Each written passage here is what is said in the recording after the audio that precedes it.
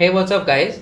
Welcome to another video in which we are going to write Python program to print a diamond shaped star pattern. So guys, as you can see, this is the diamond shaped star pattern over here. It is having 7 number of stars in the middle row over here. And then right at the start, we are having 1, 2, 3, 4, 5, 6. So 6 number of spaces and then followed by 1 star character. And then we have 5 number of space characters followed by 2 star characters. And then so on, there are 7 star characters over here. And then we have decreasing number of star characters over here after this pyramid pattern. Now guys, what will be the logic in order to print this diamond shaped star pattern over here? So the algorithm for pattern programs, it is usually the same. It is just the difference between the logic that we implement inside the for loops. So each pattern program has 2 or more than 2 loops. The number of the loop depends on the complexity of pattern or logic. The first for loop works for the row and the second for loop works for the column. So guys, let us check this with the help of the Python program,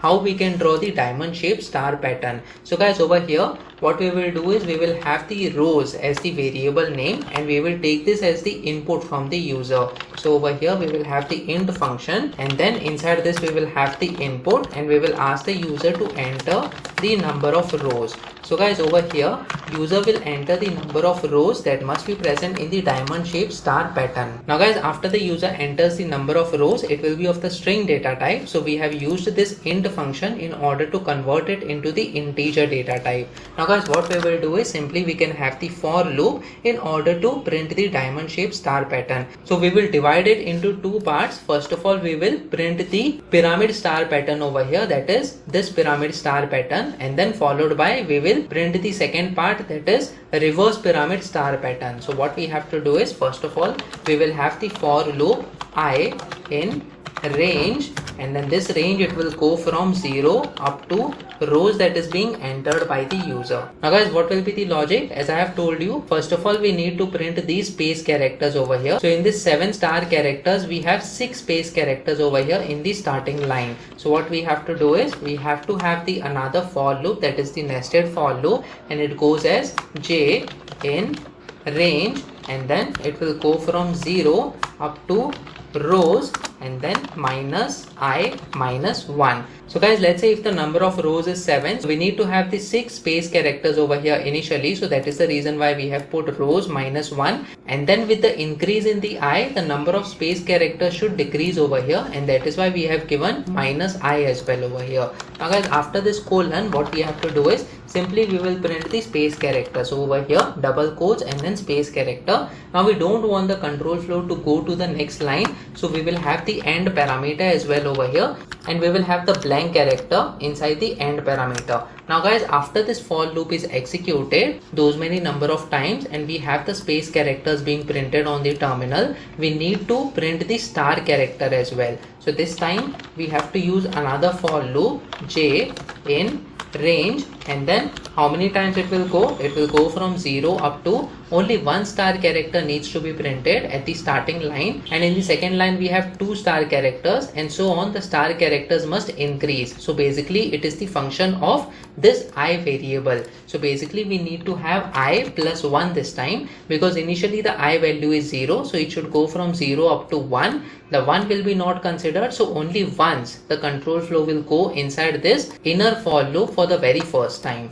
So once it goes inside this for loop, we will have to print the star character. So over here we will have star followed by the space character, so that all the star characters are separated by a space character over here. And then again guys, we don't want the control flow to go to the next line, so we will have the end parameter over here once again. So we have end, and this is the blank character that we are going to use. Now guys, after this, once the space characters and the star characters are printed, what we have to do is the control flow needs to go to the next line. So we simply have to have the print statement over here. So guys, this is the first part in order to draw the diamond shaped star pattern. This outer for loop and the inner 2 for loops will help us in order to print the pyramid star pattern over here, which is the first part that we have completed. So let us save this file now and try running this code once. So over here I'm just running this. So enter the number of rows. Let us say we put the number of rows as 5 over here, and when we press enter, as you can see, we are getting the pyramid shape star pattern over here, and this is the first part that we have completed.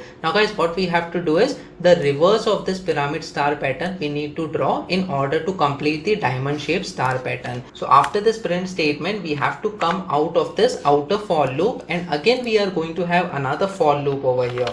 So we have for I in range, and this time the range it will go from 0 up to rows minus 1. That's because guys, only 4 number of rows we need to draw now, so that is why we have to put rows minus 1 this time. So we put rows minus 1 over here, followed by colon. Now guys, what we have to do is we need to reverse the logic this time. That is the logic that was used in order to print the space character previously. We need to use it in order to draw the star pattern over there. And the logic that we use in order to print the star character, we will be using it in order to print the space character. So over here I'll simply copy this for loop. So I'll just copy this and paste this over here. And inside this we need to have the space characters over here. So I'll just copy this and paste this over here. So what we are doing over here guys is we need to have just one space character in order to print this row of star pattern. So over here J will go from 0 up to I plus 1 this time. So only one space character will be printed. And then guys, in order to print the star character, what we have to do is I'll have to copy this line of code, that is the range that is going from 0 up to rows minus I minus 1 over here.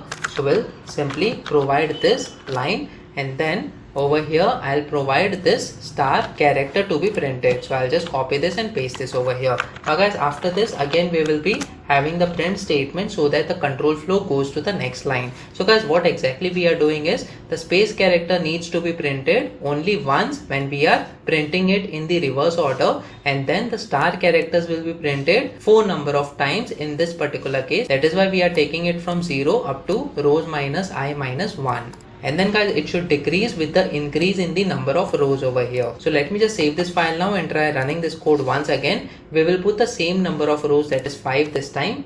And then when we press enter, as you can see, we are getting the beautiful diamond pattern over here. So as you can see, this is the diamond shaped star pattern that we were expecting to be printed on the console. Let me just run this code once again, and this time we will provide 10 number of rows. So when we press enter, as you can see, this is a very big diamond shaped star pattern which we were expecting to be printed by using this Python program. So guys, this is the way that we can easily print the diamond shaped star pattern just by using the nested for loops. So we have completed this Python program just by using the 15 lines of code over here, and with any number of rows we can draw a beautiful diamond shaped star pattern in the Python program. So guys, please make sure that you practice on your own so that on different inputs you get different outputs. Make sure that you like this video so that it reaches to more people, and subscribe to the channel so that you get the notifications on upcoming videos as well.